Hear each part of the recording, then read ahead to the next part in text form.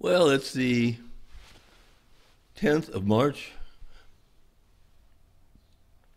As you can see, we have some lovely chemtrails in place. I woke up to this morning. It's about 10:30 in the morning, North Riverside, California. Usually a beautiful clear sky, but they decided to get us again. And you know why they do this, right?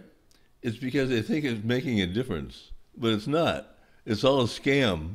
It's just it's a scam. Everything's about money. How is this about money? Well, people are getting paid to do this. People are getting paid to create the actual materials that are being dumped. People are being paid to fly the airplanes. People are being paid to build those airplanes.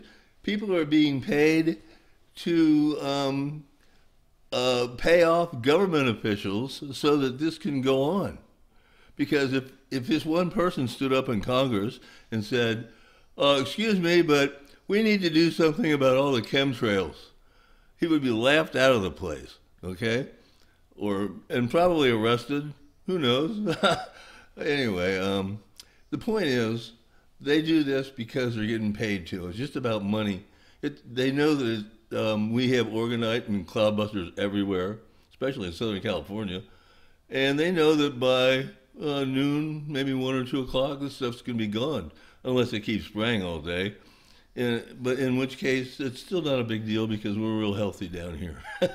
It just doesn't make much difference. So I'm going to conclude the little broadcast with that. I hope you guys are having a great Sunday. Despite the chemtrails, I'm having a lovely day. And they don't really bother me because they're just inconsequential anymore. And I hope they spend their money on something better than making us eat bugs and breathe their crap.